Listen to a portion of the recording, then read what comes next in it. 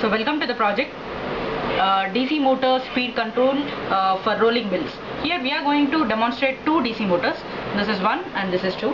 One DC motor we are going to control based on like PWM technique, nothing but pulse width modulation, and the second DC motor we are going to control based on the potentiometer. So here the two DC motors are driven by using the DC motor driver.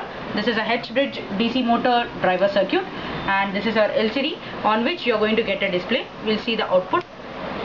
So DC motor, synchronization, rolling mills. Okay, so one motor 1 speed is 801 and the second motor 210. You can see here the speed is measuring. The second motor is automatically detected based on PWM, which is inbuilt in the microcontroller, and the first motor speed is at a constant. It's like 801. From the pot it's going to vary, so we just see based on the output. So as we vary the pot, you can see the speed can be increased. So we can increase and decrease the speed. And coming to the second, this speed using PWM pins, you are going to control the speed. Here we are using non-contact sensor, IR sensor, to detect the speed of the motor.